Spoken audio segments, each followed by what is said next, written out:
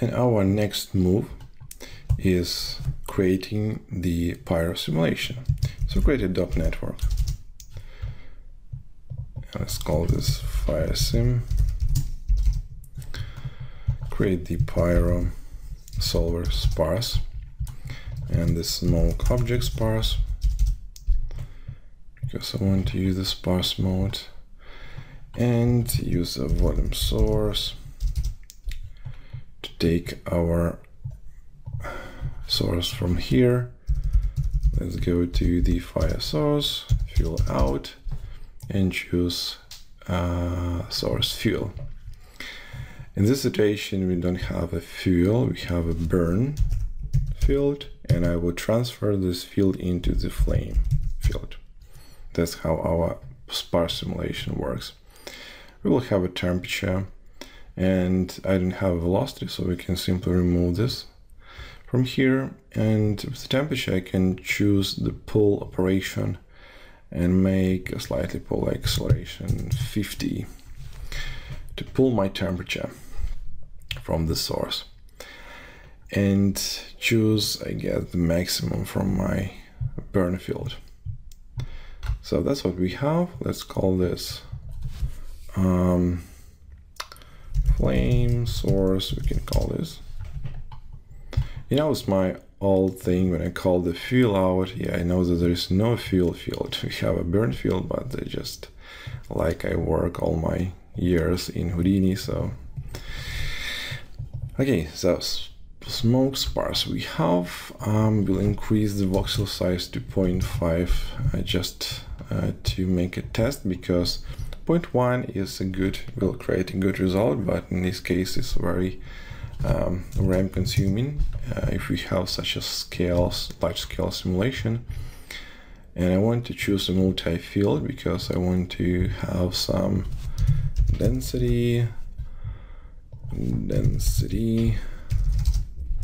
and here I have some flame field and some temperature.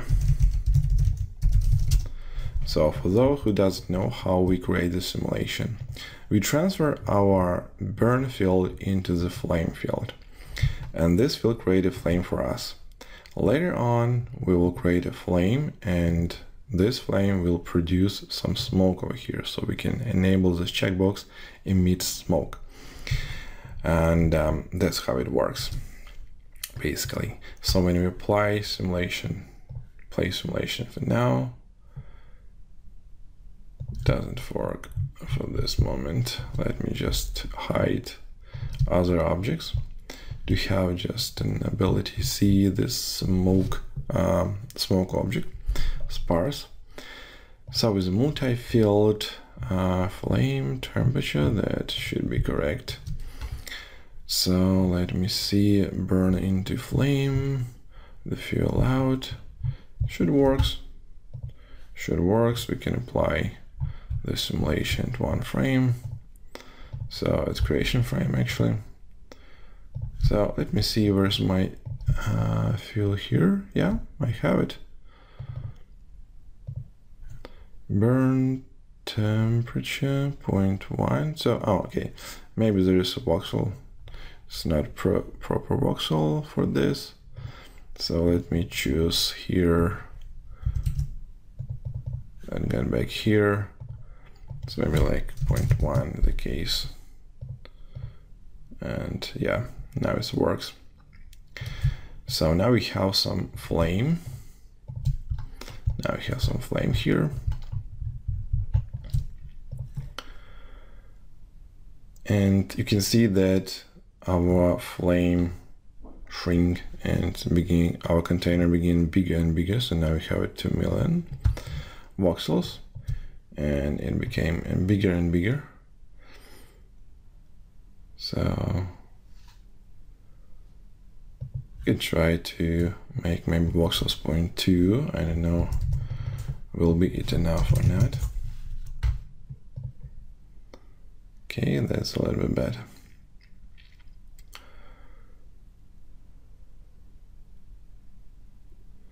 So yeah, at this time it's very expensive to create simulation using all those area, this big area. With voxel point 2, we have some result, but this result is pretty low res. So we have some flame, but I want to use this low res theme to play with the fire and smoke dynamic. I should apply some wind to this. I need to correct my flame because I get this that my flame should be very big. It will have very big height, so I need to cut this flame. I don't want to make it very big, so we're gonna play with that, with the flame height. Okay, so there's not too many smoke created by this fire for now, but it should be. So I will make some preview, but what I want to do, I want to correct my fire. So let's make some adjustments I want to add here. So the first thing I want to change is change my flame height. So we have the lifespan parameter, which can create the bigger or smaller flames for us. So let's decrease it to 1. All right, so that's how we reduce the flame height a little bit. Let's increase the more smoke. So I create just 2 amount of smoke. I'm gonna leave the frame range like it was here.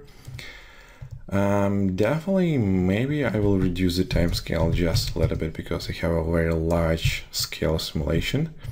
Use the double project only. Let me just make a single project, I guess. A single project advection reflection with the same reflection amount.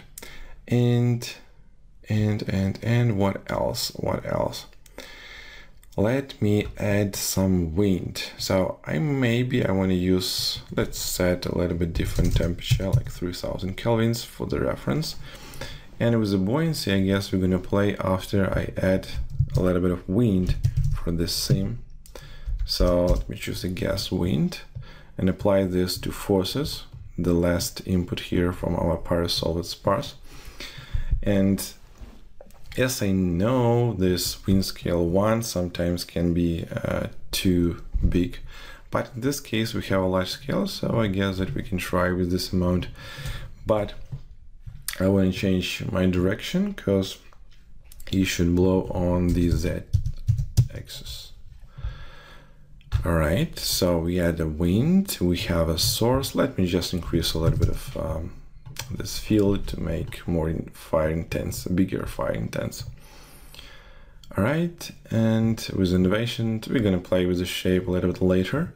With an advanced option, we can add a little bit more sub-steps. Let's choose 2 at the moment. Maybe for the final simulation, I'm gonna use like 3 sub-steps.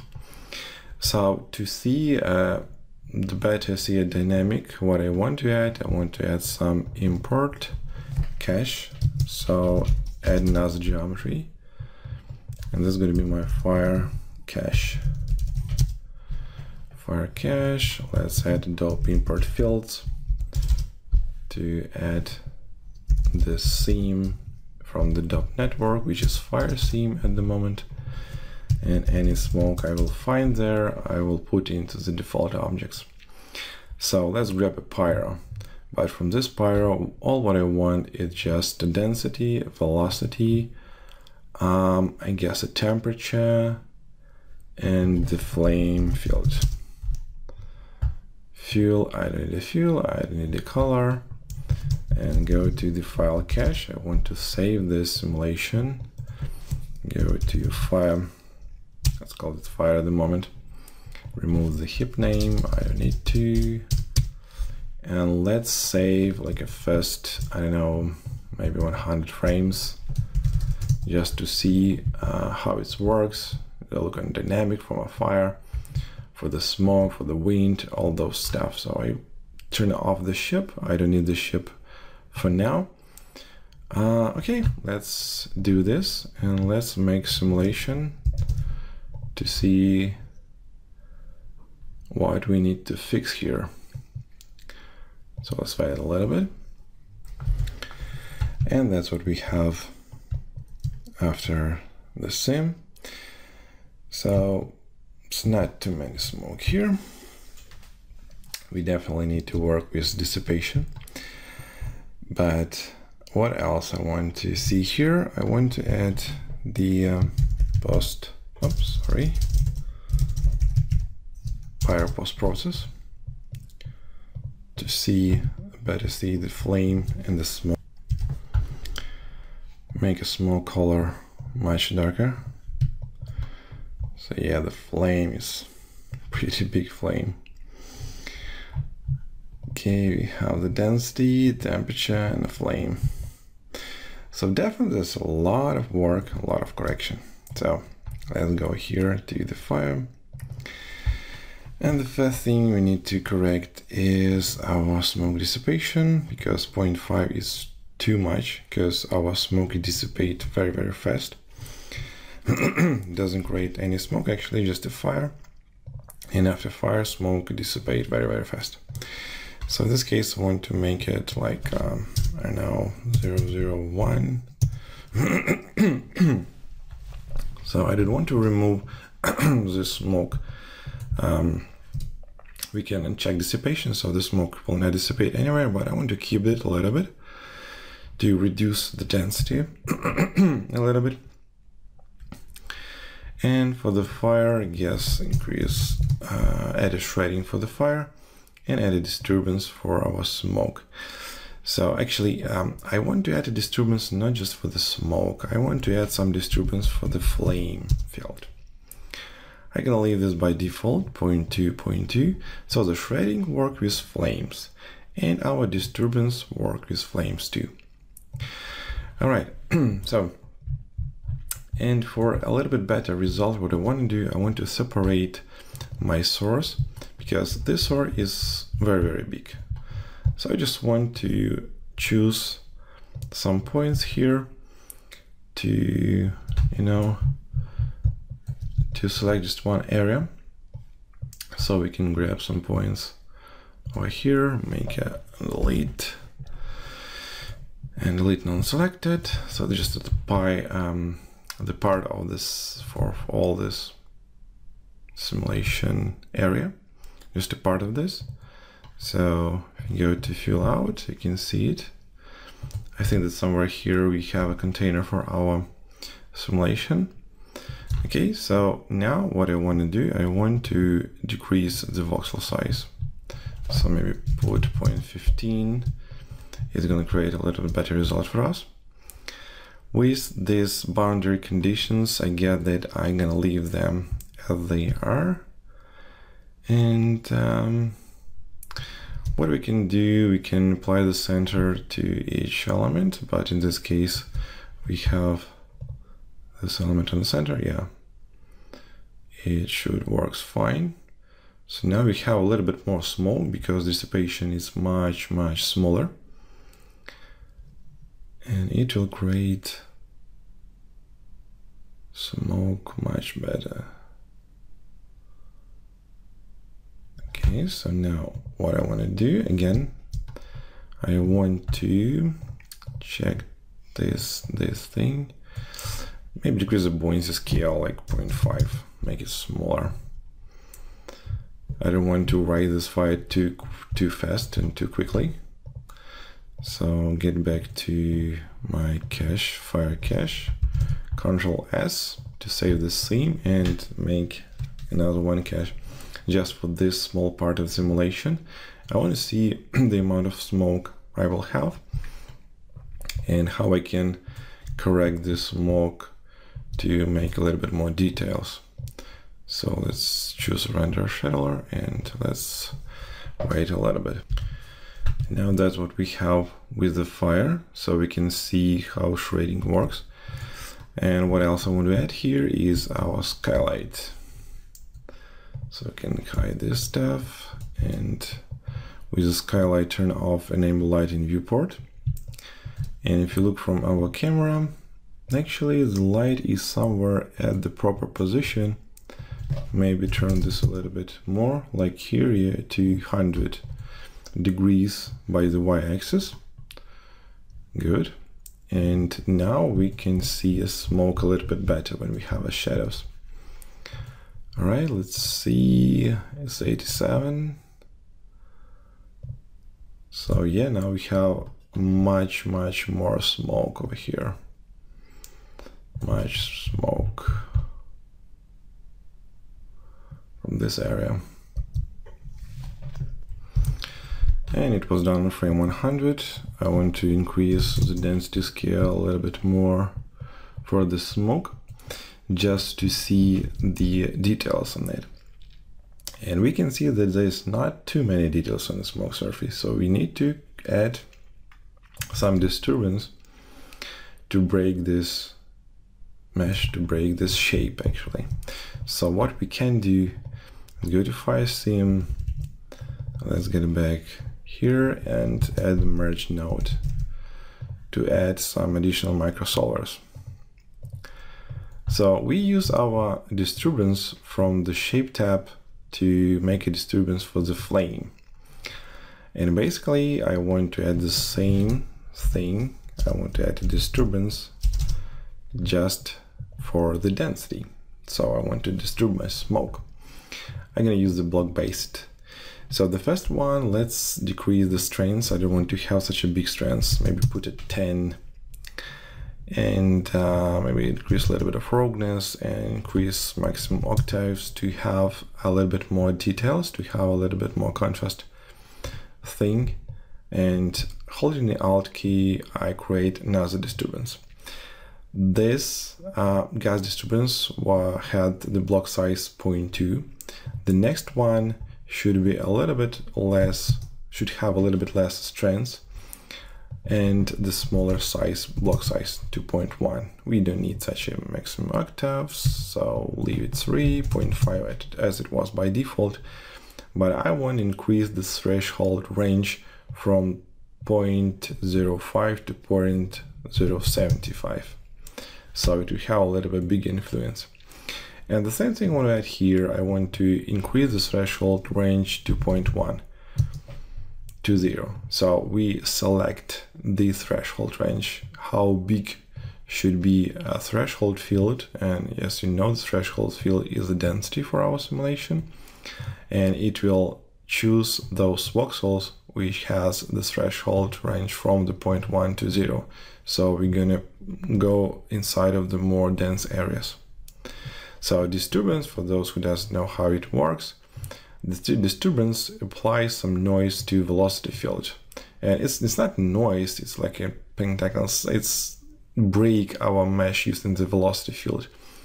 And mainly we apply this disturbance to the density to break our smoke surface, smoke shape. But here we break some flame, so the threshold field is flame. And in this area, I applied a different disturbance.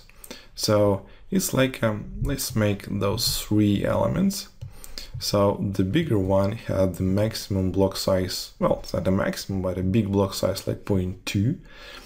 And it will go deeper into the smoke till the 0.1 density, and it will have a bigger strength. The smaller one, 0.1 block, will have a less threshold range and the less strength. And the last one, the Z, I get that I will apply, maybe I'm gonna leave like 0.1, but increase maybe the roughness and make it smaller, like 0.05, and reduce the threshold range to default settings. Maybe decrease, make strength like 10, maybe increase the maximum octaves to 5. Just to have, I want to have 3 different disturbance type. They have a different block size, they have a different strength, and they have a different threshold range. Okay, so I will apply this disturbance on different areas of my smoke. Okay, so I hope that it will help us to create a proper shape for the smoke. So now let's make a little bit more like a 200 frame scene to make more smoke, and we're gonna find does it helps or not. And have 120 frames.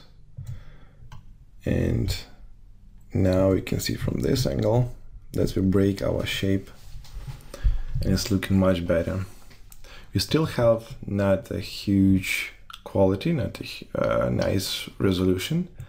So we definitely need to decrease the voxel size to have a proper resolution. But anyway, we can see that we had a very flat surface from the smoke, but now we break this surface with a disturbance. Another option, you can apply the turbulence with a small scale, but I think the disturbance will be enough at the moment. All right, so let's see how many frames we have. 134. So we can look at that. Yeah, it's looking not bad. Looking not bad. A lot of detail we have. You can see some lines over here. That's with from the low scale, from the low res seam. You have a nice, you know, fire shading here. See, it will work. So now here's an option. Actually, not an option.